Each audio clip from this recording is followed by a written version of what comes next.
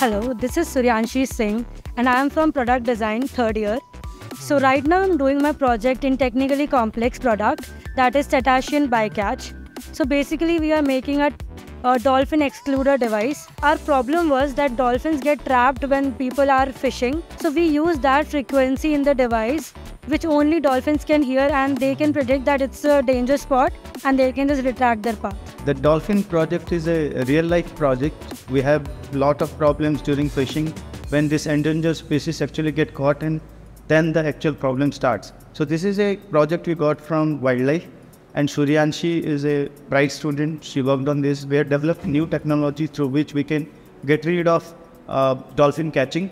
And this is the solution. Whatever we are providing right now is quite optimal and can be implemented in the real life scenario.